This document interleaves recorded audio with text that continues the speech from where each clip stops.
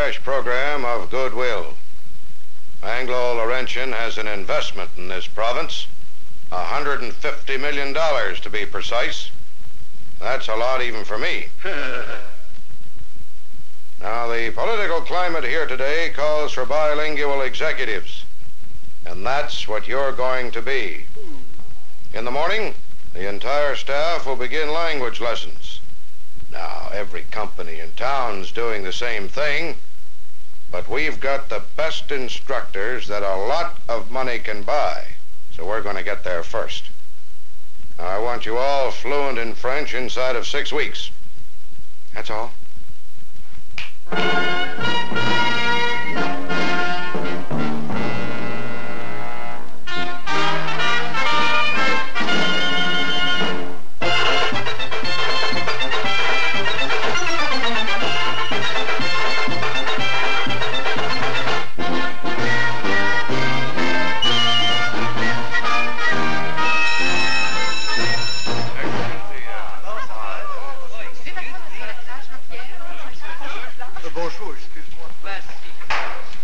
I don't know what all the fuss is about. As I said to the president of our conference, the whole thing's child's play.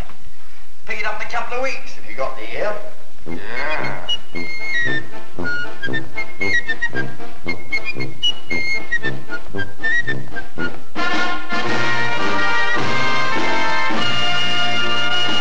Comment allez-vous? Bien, et vous? Très bien, merci. Bon. Excusez-moi, j'ai une classe. Vraiment tout de suite? Oui, alors au revoir.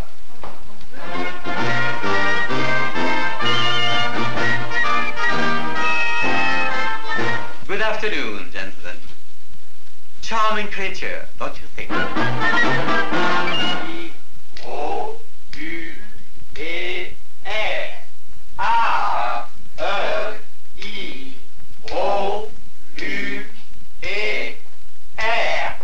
Très bien, très bien, très bien. Maintenant, passons à l'étude du vocabulaire. Aujourd'hui, les fruits et les légumes. Répétez après moi, s'il vous plaît. Le radis. Le radis. Le concombre. Le concombre. La tomate. La tomate. La laitue. La laitue. L'oignon. L'oignon. Maintenant, que fait Madame Thibault dans son jardin? Madame Thibault cueille les radis, les concombres, les tomates, la laitue, les oignons. Monsieur. Me? Oui, vous. Oh. Madame Thibault, cueille Cueille. Oh. Les radis, les oignons, les concombres, la tomate et la laitue. Vous vous ennuyez un peu, n'est-ce pas, monsieur? You are bored, aren't you? Peut-être que si les légumes vous ennuient, serez-vous davantage intéressé par les fruits? If vegetables bore you, you might be more interested in fruit. Répétez après moi. La pomme. La pomme, La poire. la poire. Aimez-vous les femmes? Do I like women? Yes. Yes. Vous aimez regarder les femmes?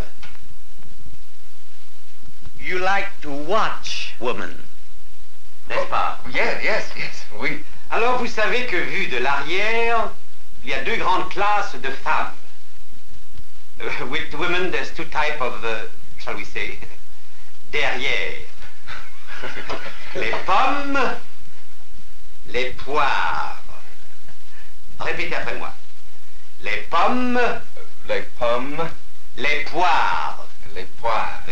Les femmes en pommes, Les femmes en pommes les femmes en poires. et les femmes en poire. Vous voyez comme le français est utile dans la vie. You see that French is very useful in life. Quelle sorte de femme aimez-vous?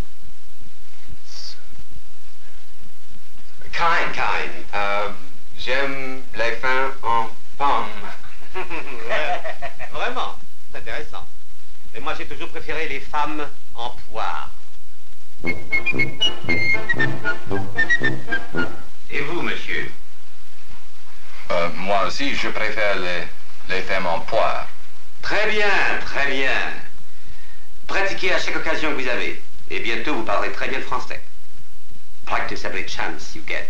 And soon you speak French very well.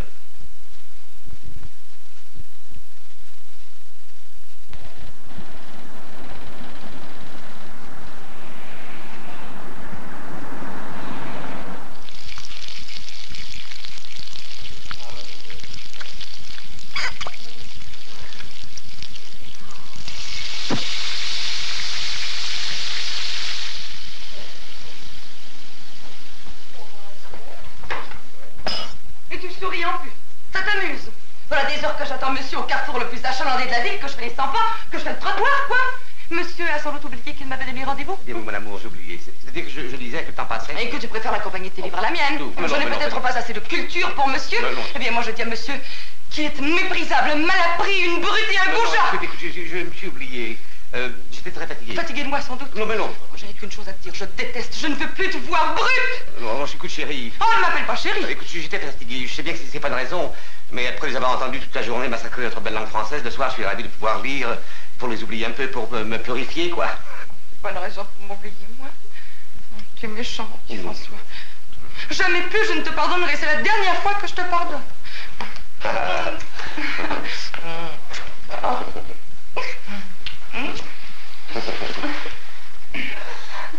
Pardon, messieurs, dames. 2 minutes.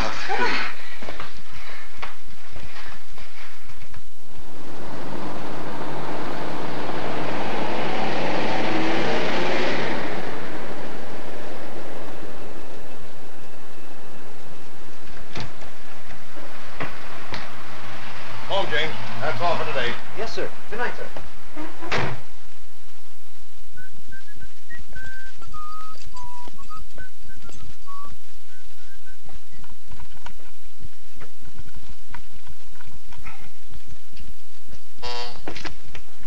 Can't get this damn key to work. No wonder. I've changed the lock. Change the lock. From now on, if you wish to see me, you must speak French. Are you crazy? Now, I don't speak French. You know that. Yes, I know that. I've been ordering your dinner for 5 years now, but no more. Listen to this. A letter in your English paper. Make the French all speak English. That is the way to Canadian unity. Ha! My eyes have been opened at last, you rat. I didn't write that letter. I'm not one of those idiots. Now I will read you another letter from a French paper. I translate.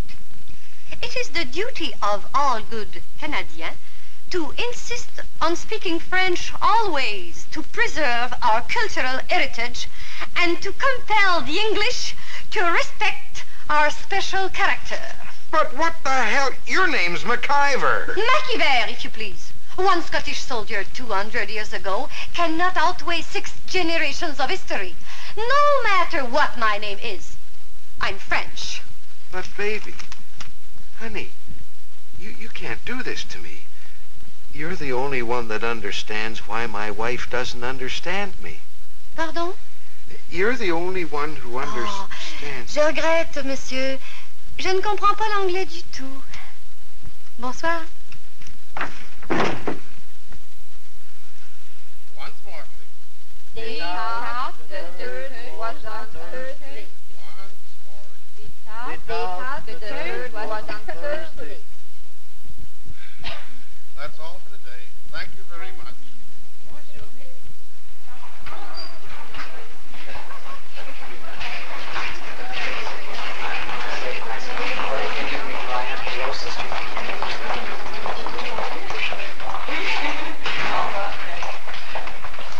Say, baby,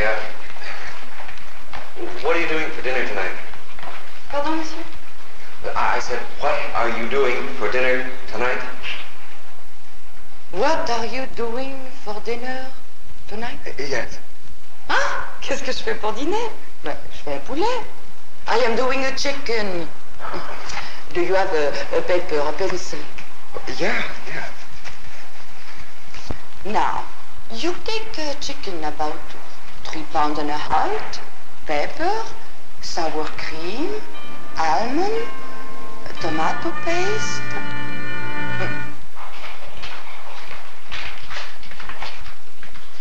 Excusez, mademoiselle. Pourriez-vous m'indiquer où est le bureau de Monsieur MacDonald, s'il vous plaît? Oh, c'est tout à fait l'autre côté.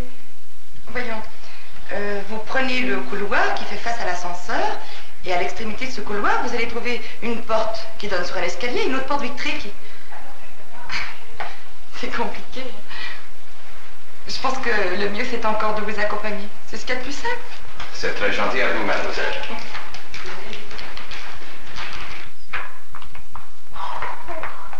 Qu'est-ce qu'il y a? Ça va pas? Oh, non, je te remercie. Ça va très bien. C'est tout simplement qu'il a décidé de ne parler que le français aujourd'hui encore. Oh. Adieu, mon cher. À mon tour d'affronter le destin. Bon courage! It's a very enriching experience indeed. Some of us are naturally better than others, but the whole thing's absolutely wonderful, goodwill-wise. They do appreciate it, you know, if you make the effort. Well, ta-ta, Bill. There are the files you asked for, Mr. Fenwick. Ah, Mademoiselle Tremblay. Français, s'il vous plaît, français. J'ai cueilli hier, dans mon jardin, des radis, des concombres, des tomates, des oignons et de la laitue. Félicitations, monsieur.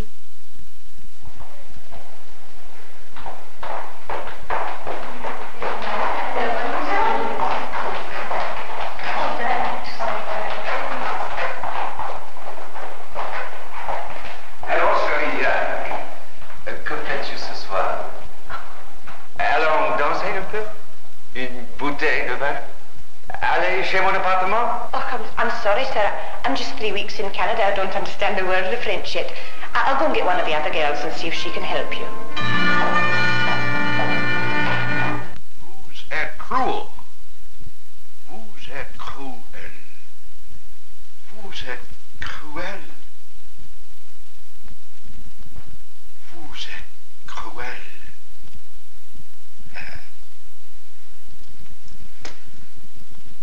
Je vous aime. Would you like a cup of tea, dear? No! Harold hates to be disturbed when he's studying his French. So dedicated. I've never seen him take anything as seriously.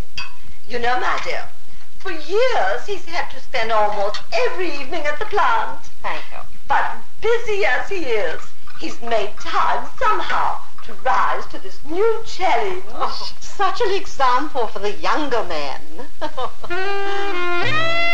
C'est là, mademoiselle, où on trouvera à l'avenir toute l'industrie plastique dans le domaine de butyl acetate resins. Butyl acetate resins. Oh, comme c'est fascinant la chimie. Comment dit-on la chimie en anglais? Chemistry. Chemistry. C'est beau. Chemistry. You see, ethylene will polymerize into polyethylene, and the vinyl chloride monomer becomes polyvinyl chloride, and styrene becomes polystyrene. Oh, j'adore ça. But only under extreme heat and pressure. You understand? La chaleur intense. Dites-moi, cher monsieur, est-ce que vous avez d'autres passions dans la vie? Other passions? Oui, d'autres passions. Monsieur est peut-être déçu que je ne sois pas un ingénieur en chimie avec qui il peut partager sa seule passion. Oh, mais non, mademoiselle. J'ai d'autres passions, certainement. Oui. J'aime bien les sports. Le hockey, sans doute. Vous aussi, ça vous intéresse, le hockey? Je trouve qu'il y a des choses plus fascinantes que ça. Le théâtre m'intéresse aussi. Oui. Est-ce que vous connaissez ça? Vous me faites beaucoup penser à Christian. Cyrano de Bergerac. Ah oui, je l'ai vu au cinéma avec José Ferrer. Et puis aussi à Stratford, sur la scène, avec Christopher Plummer. Ça, c'était en anglais. Je suis certaine qu'en français, c'est beaucoup plus romantique. Oh, mais c'est possible, mais C'était beau quand même en anglais. Mais dites-moi, mademoiselle, pourquoi je vous fais penser à Christian? Parce que lui aussi était timide avec les femmes. Ah, mais quand il empruntait les mots de Cyrano, il avait plus d'audace. Let's see now, how did it go? Roxanne, your name is like a golden bell hung in my heart. And when I think of you, I tremble, and the bell swings and rings. Roxanne, Roxanne. Oh, but tonight, now, I dare say these things. I to you, and you hear them.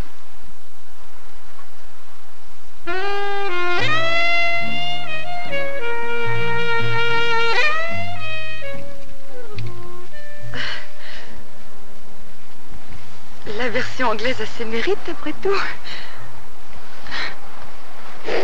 Some of you have been making better progress than others. There are individual differences in ability, of course. But you've all been working very hard, and I think you're about to get somewhere. I'm sorry to say that I will not be your instructor any longer. However, my replacement is a very fine teacher. She's very experienced. I'm sure you will like her. She's warm, friendly, outgoing. It must be her now.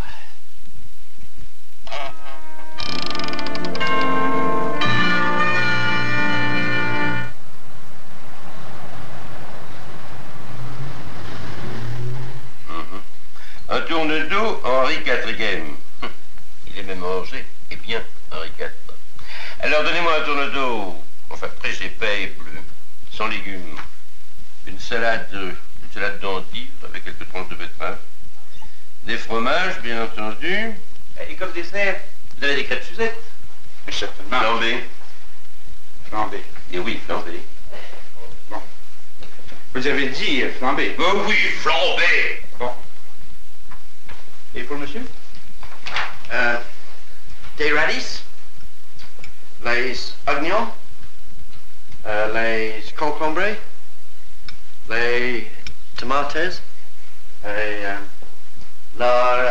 laitue. Bon. C'est tout? Oui. Et comment dois-je servir tout ça, monsieur, là, les radis, les oignons, les concombres, les tomates et la laitue? Comment?